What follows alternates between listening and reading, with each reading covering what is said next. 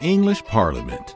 A fancy room, filled with mostly pasty Caucasian men wearing wigs arguing with each other and passing laws that can decide the fate of an entire country. At first glance, it seems like a pretty boring, bureaucratic, stuffy place. But over its long history, English and then UK Parliament has had its fair share of drama and intrigue, from flamboyant members to full-blown mutinies, to the House of Commons nearly exploding. Here's what life was like in the English Parliament over the years.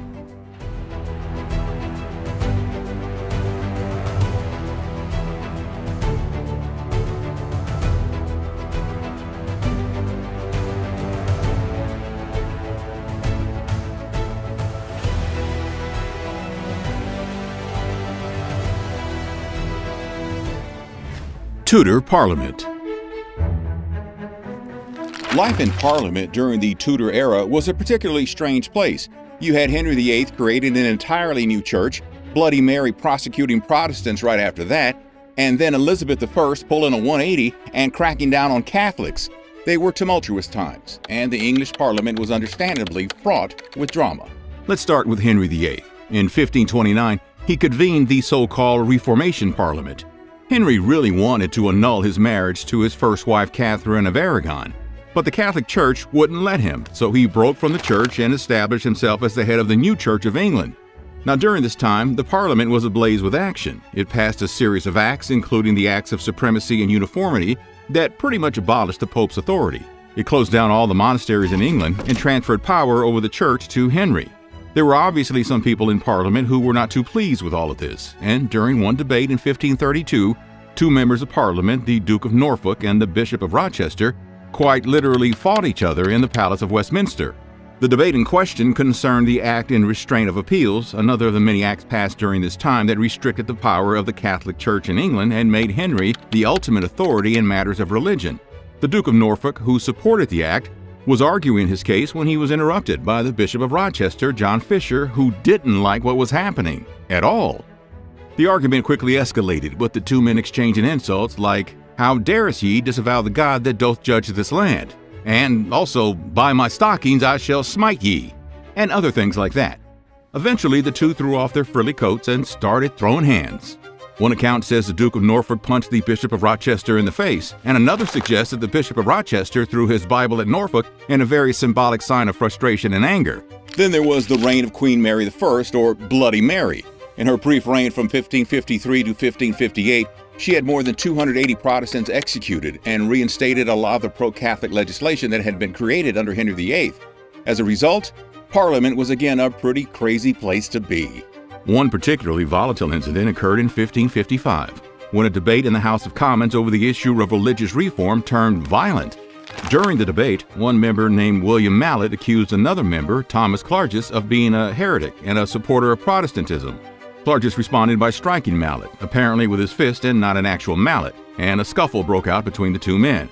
Other members of the House joined in the melee, and the Speaker of the House was forced to adjourn the session. Sounds like fun times.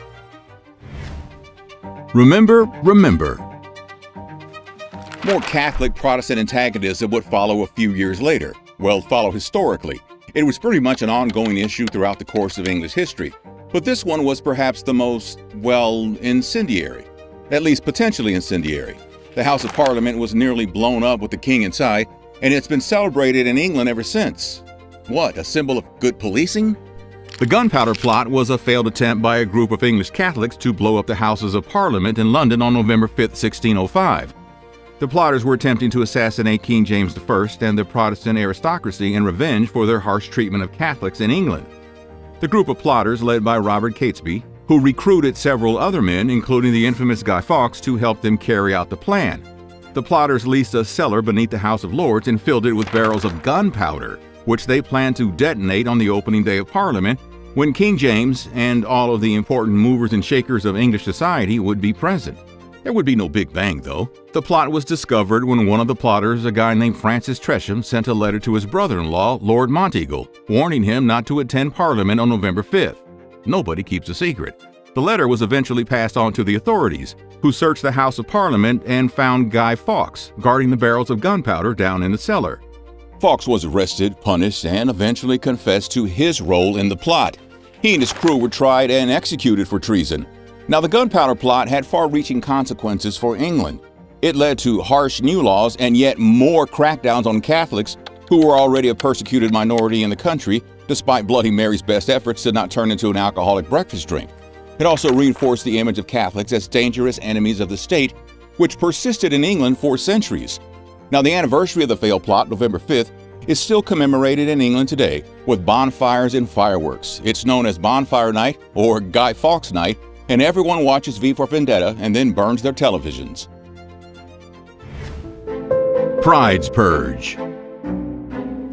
A little over 40 years later came the only military coup d'etat in English history. It occurred right after England's First and Second Civil Wars, which came in quick succession.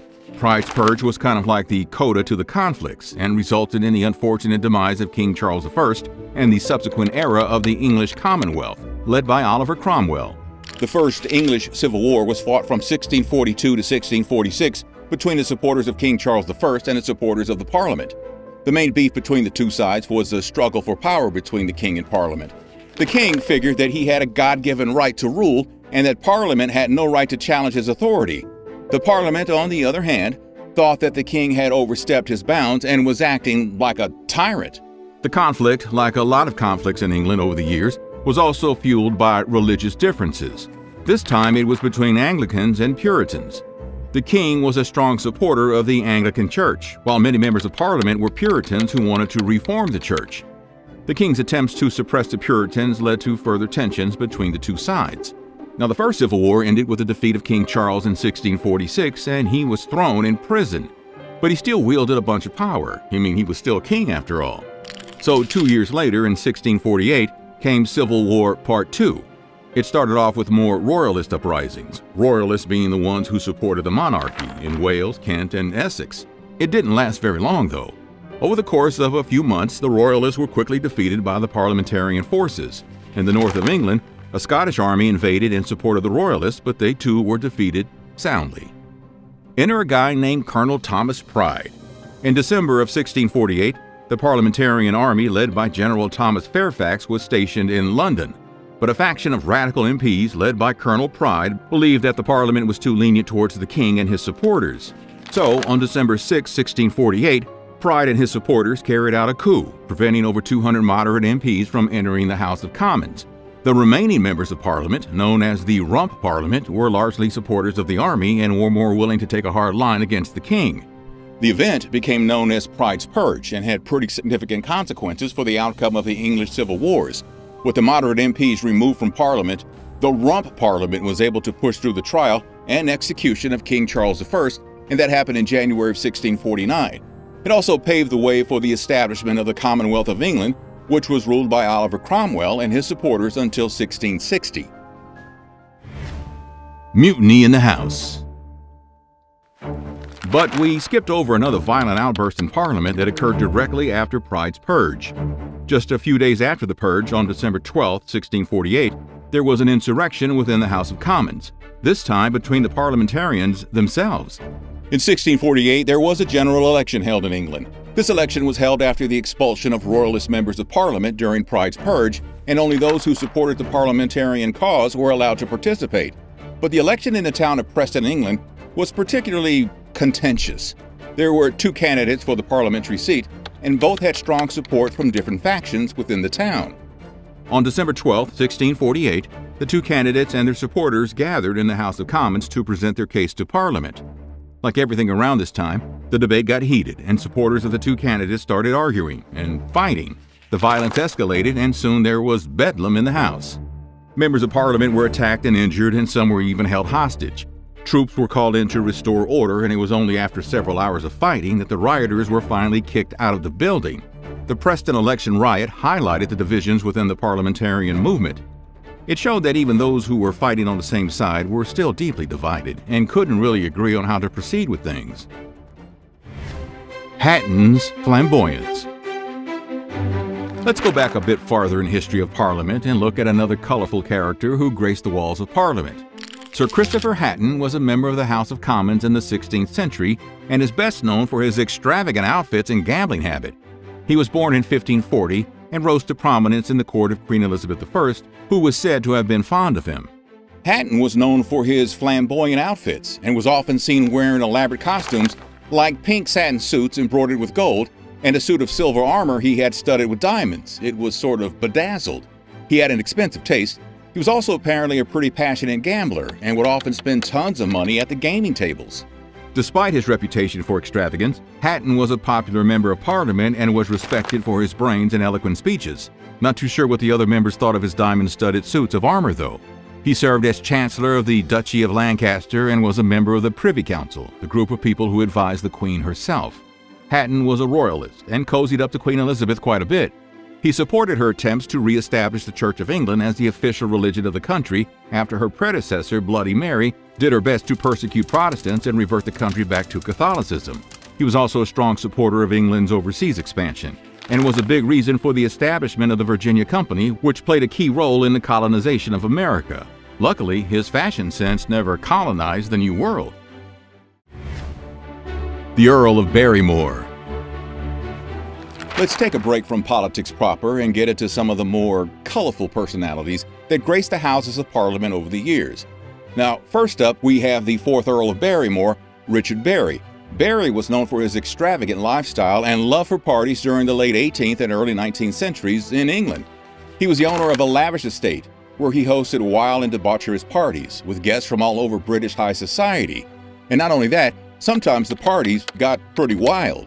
One of the most notable stories about the 4th Earl of Barrymore involves an incident where he set his petticoat on fire during a party. Barry was apparently dancing too close to some candles when his petticoat caught fire, and instead of trying to put out the flames, he just continued dancing as the fire spread. Fortunately, someone eventually figured they'd rather not see the Earl burn to death, and he was eventually put out and didn't suffer horrible fire-dancing burns, but it did become a pretty legendary story that added to his reputation as a wild partygoer. Apart from his love of parties, the 4th Earl of Barrymore was also known for his love of gambling and horse racing. He was an avid gambler and often placed large bets on horse races, which earned him a reputation as a reckless spender. His extravagant lifestyle eventually caught up with him, and he was forced to sell his estate to pay off his debts. Poor Barry, he's now remembered more for torching his petticoat than for anything he actually accomplished within Parliament. Churchill cigars. We can't talk about the English Parliament without talking about Winston Churchill, and I guess this is a good point to point out that when we say English Parliament, by this point we really mean UK Parliament. The Treaty of Union in 1707 merged Scotland with England and Wales to basically create the UK. Ireland would join a little under 100 years later. But anyway, Churchill. Churchill was known for his unconventional antics in Parliament. He notoriously loved to smoke cigars. No, he really loved to smoke cigars. I mean, he sucked down between 8 to 10 of them every day. He also liked to drink and was often less than sober during debates and events in Parliament. There are quite a few stories about his erratic behavior over the years, a lot of them so strange that they're almost unbelievable. One time, in 1946, Churchill was at a debate in the House of Commons, but fell asleep. When he was woken up by another MP, he stood up and delivered an impassioned speech, but it quickly became clear that he was drunk. He was forced to sit down after what may or may not have been a great speech. Maybe he was rambling on about worms, which he also actually did. During a particularly chaotic session in 1936, he stumbled into the House and shouted, "We are all worms, but I believe that I am a glowworm."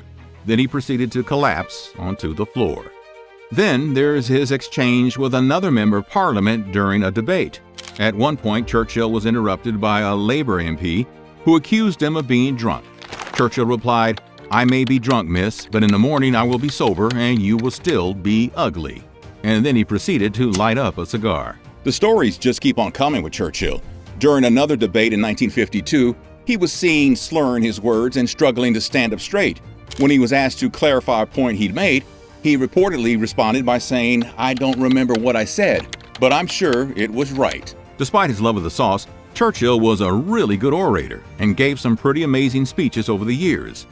The sensational scenes as Mr. Churchill makes his fighting speech to the United States Congress. Tumultuous applause punctuating every magnetic sentence of the Prime Minister's brilliant oration. It is the duty of those who are charged with the direction of the war to overcome at the earliest moment the military, geographical, and political difficulties. His famous "We Shall Fight on the Beaches" speech, delivered in June 1940, rallied the British people to stand up to German soldier aggression. He also established strong working relationships with other Allied leaders, including U.S. President Franklin D. Roosevelt and Soviet Premier Joseph Stalin. Churchill's leadership during the war was marked by a few key decisions that turned out to be crucial to the Allied resistance to Germans, including the decision to continue fighting after the fall of France in 1940, the decision to launch the Normandy invasion in 1944, and the decision to focus on the war in Europe before turning to the war in Asia. Yet despite his success as a wartime leader, Churchill's legacy wasn't a squeaky clean one. He's been criticized for his colonialist policies, including his opposition to Indian independence and for his support of the use of military force in conflicts like the Mau Mau uprising in Kenya. Grabbing the mace. Let's talk about ceremonial maces.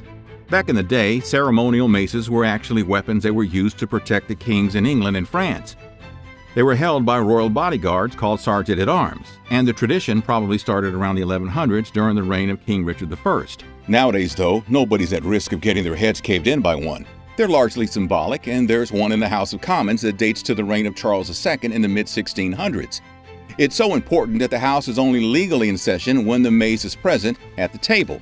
So it's kind of a big deal when someone picks it up in the middle of a session and starts waving it around. In December 2018, Lloyd Russell Moyle, a Labour MP for Brighton Kemptown, did exactly that during a Brexit debate. Russell Moyle's actions were in protest of the government's handling of Brexit, which he wasn't a fan of and thought would be harmful to the country. He walked to the center of the chamber where the mace is situated on a table and picked it up, which immediately caused the other members to start squawking and jabbering. The Speaker of the House, John Bercow, immediately called for order and asked Russell Moyle to return the mace to its rightful place.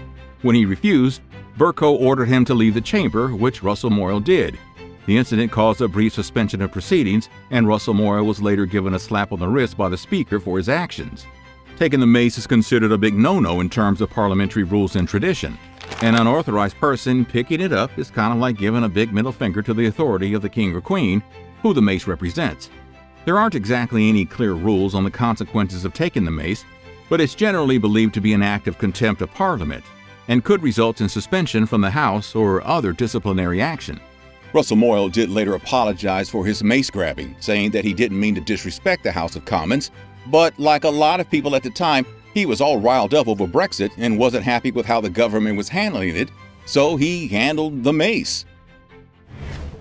The suffragette protest, Black Friday. In the U.S., Black Friday is the day after Thanksgiving when people storm Walmarts looking for deals on big screen TVs. But in the U.K., it has a much different meaning. Black Friday was a day of chaos back in 1910 when suffragettes, women campaigning for the right to vote, stormed Parliament in the same way a bunch of Americans storm shopping centers every year, just for a cause that was way more important than a good deal on a Samsung appliance. The demonstration was led by the Women's Social and Political Union, or WSPU, a militant organization founded in 1903 by Emmeline Pankhurst and her daughters Christabel and Sylvia. The WSPU was known for using some pretty aggressive tactics, including hunger strikes, setting things on fire, smashing up buildings, and even blowing them up. On Friday, November 18, 1910, around 300 suffragettes marched to Parliament Square to petition members of Parliament for women's suffrage. The police blocked their path, though, and violence ensued. The police were ordered to clear the streets, and they used truncheons, and even had to use their fists.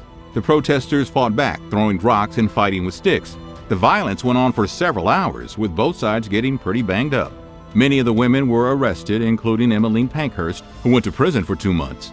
In the end, the protest definitely helped raise awareness for women's right to vote and highlighted the need for pretty drastic social and political change. In 1918, women over the age of 30 were finally granted the right to vote in England, and in 1928, women were given the same voting rights as men. Another strange consequence of Black Friday was something called the Cat and Mouse Act. The law was introduced by the British government after a lot of the suffragettes who were arrested and imprisoned started using hunger strikes to protest their situations.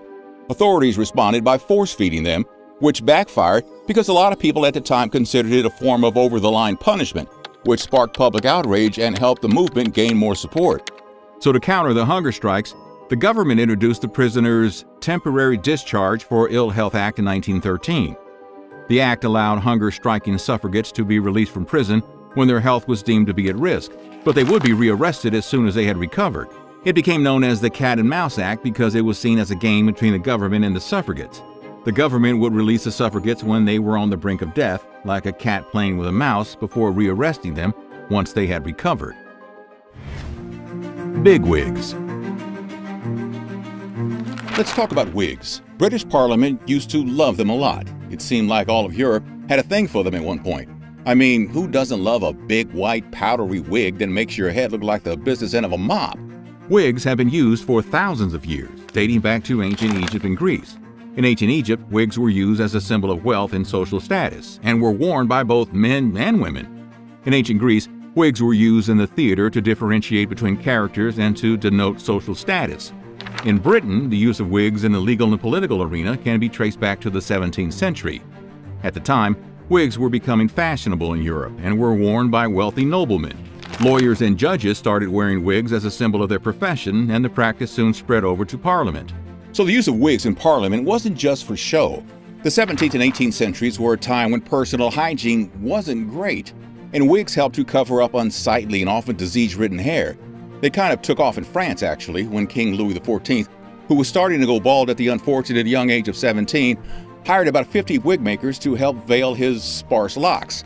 Over in England, King Charles II followed suit. His hair had gone gray from a common disease at the time. Let's call it sniffles.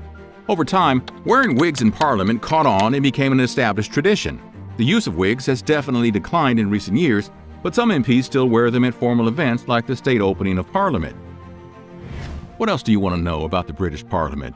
Let us know in the comments. And don't forget to like and subscribe for more nutty history.